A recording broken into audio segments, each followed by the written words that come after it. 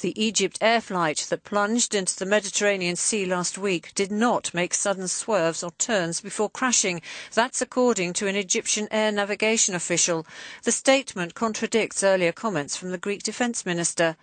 The differing versions come as an international effort continues to find the missing plane. Flight MS-804, which was en route from Paris to Cairo, crashed with 66 people on board last Thursday after disappearing off radar. The official claims the plane was tracked for a whole minute after entering Egyptian airspace and was flying at its normal altitude in the minutes before it disappeared.